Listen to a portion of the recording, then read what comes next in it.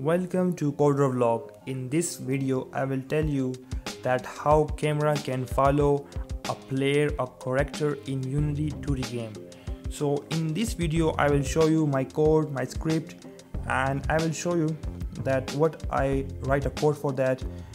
This is a script, so you can get that code from my website that will be available in the link in description.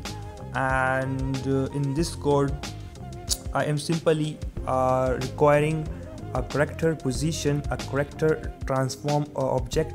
So I will add a character, so it will get a character position here, and this update function will look for the position of character. If character position is updated, so camera position will also update itself with the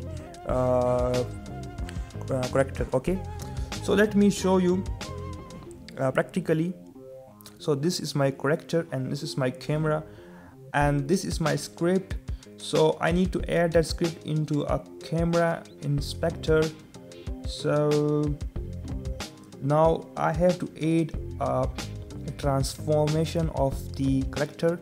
So the body is my character, so I have added the transform object of a character in a main camera movement script. Okay, so first of all I want to remove that to show you how it looked before the script and how it look after the script.